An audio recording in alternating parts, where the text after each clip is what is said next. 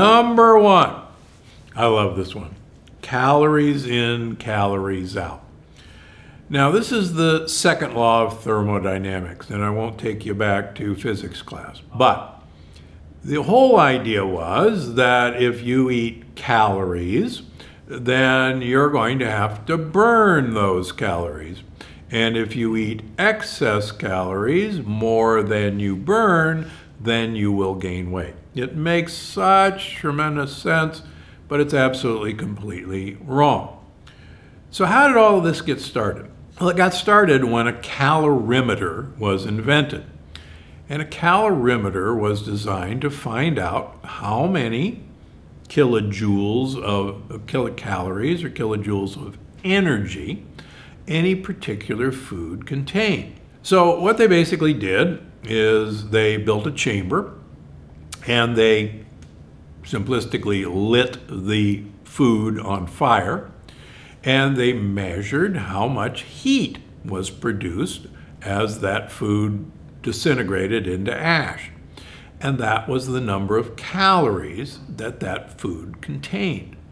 Sounds simple enough. Unfortunately, inside of your intestines is not a calorimeter.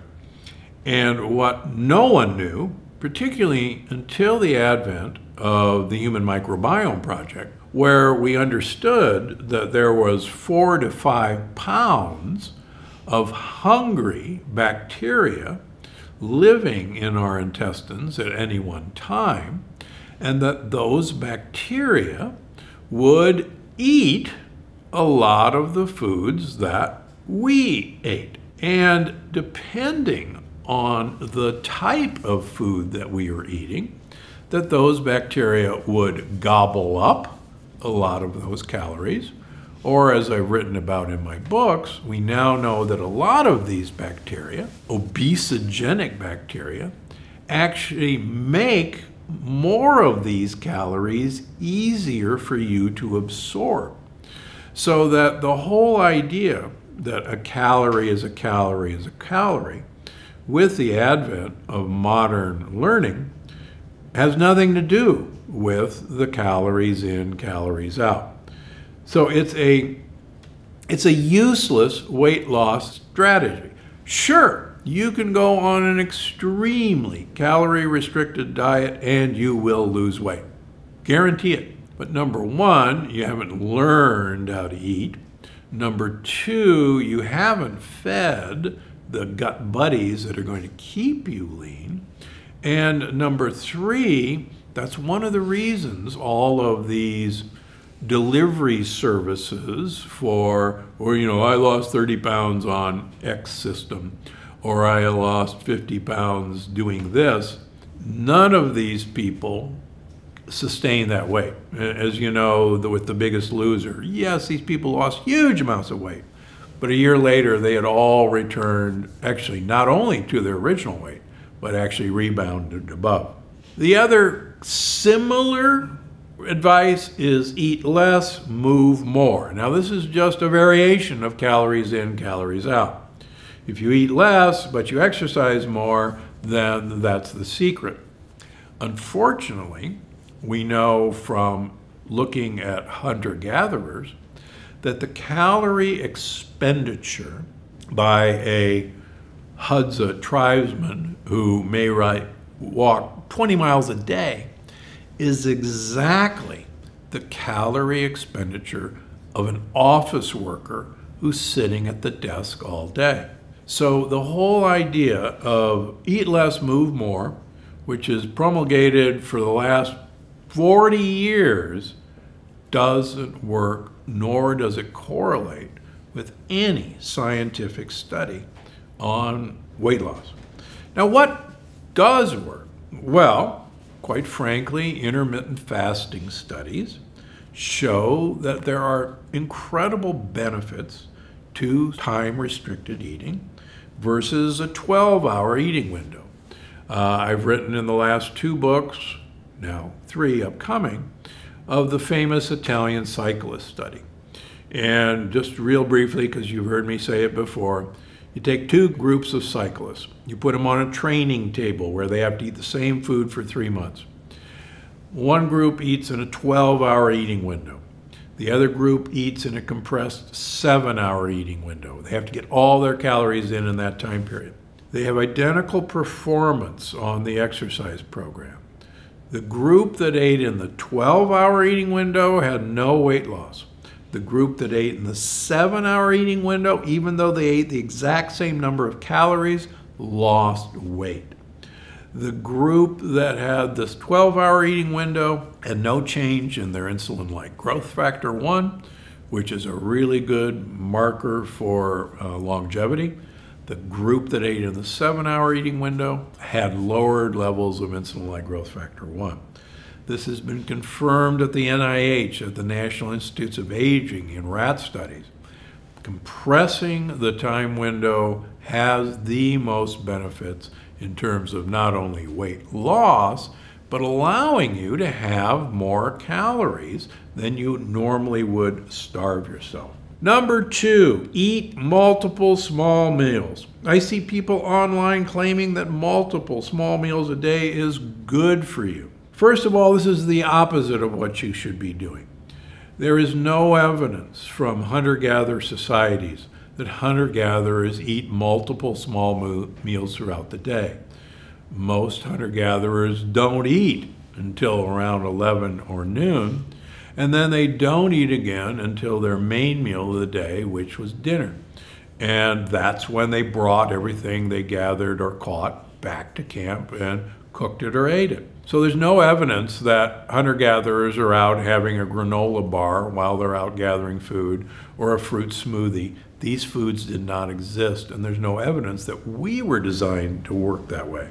Also, feeding studies in humans, like the one I just talked to, in rodents, like at the NIH, show that the multiple small meals actually make you gain weight rather than lose weight.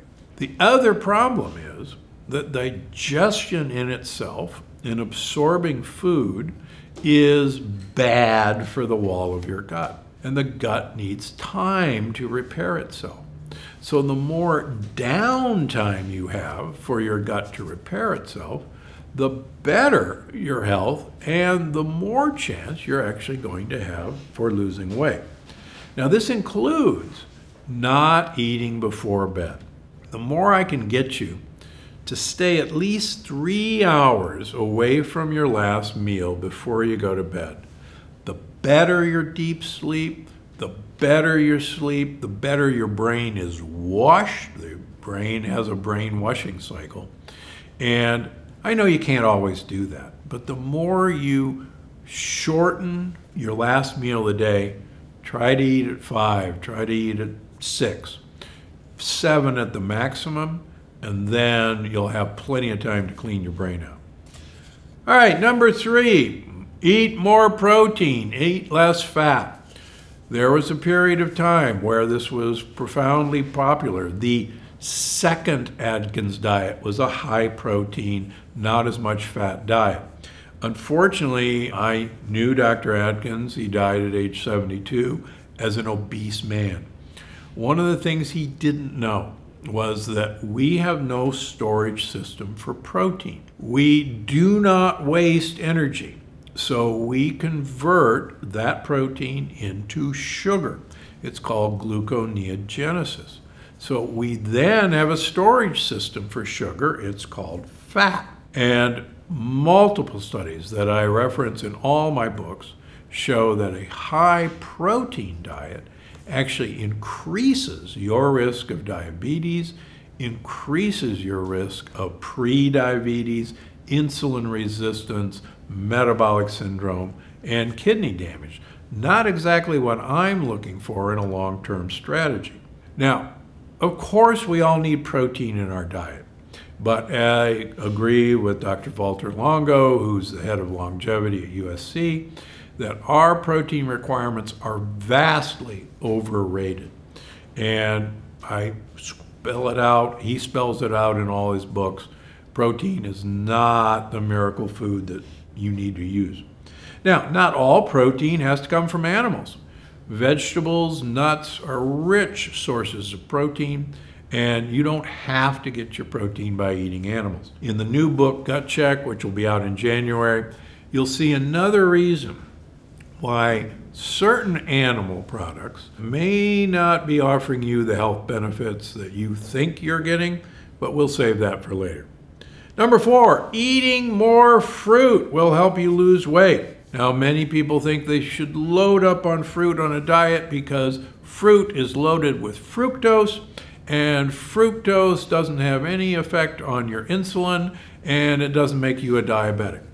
Sorry about that. Dr. Lustig from University of California, San Francisco, Dr. Johnson from the University of Colorado have completely destroyed that myth. Fructose is the most obesogenic food there is. Fructose is the cause of fatty liver disease, which is rampant in this country.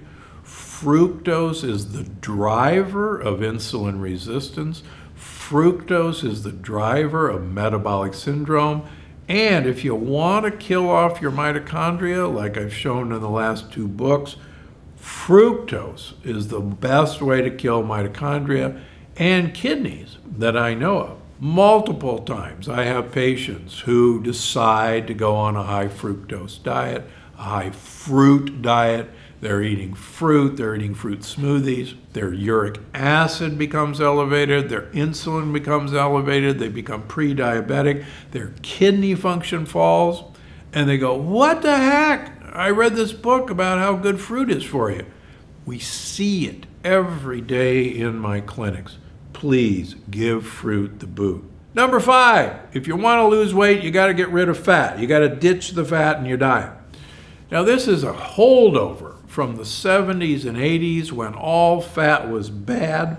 In fact, there are multiple fats that are incredibly good for your health. You have to know which ones to eat.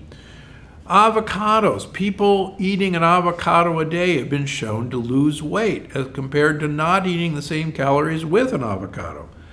Olive oil. Multiple studies show that olive oil promotes weight loss. Omega-3 fats, like short-chain omega-3 fats in flaxseed oil, in perilla oil, help you lose weight. Long-chain omega-3 fats, like in fish oil or algae oils, help you lose weight. Flaxseed oil or ground-up flax seeds are another great way to get short-chain omega-3 fats in your diet. And believe it or not, fats from whole-fat dairy contain a compound which I write about called carbon-15 that actually is now known to be an essential fatty acid. It's so important that I even manufacture my own product, C15, to get carbon-15 fat into your diet in the form of a little gel cap. It's that important. In fact, studies have shown that people who use full-fat dairy actually have much better health than people who use low-fat dairy. More amazing episodes just like this one. Watch now. Those weight loss drugs work by suppressing your appetite, by stopping gastric emptying so that you always feel full, and oh, by the way, at least 40 to 45% of the weight loss those drugs, make no mistake, they do produce weight loss, is from muscle loss,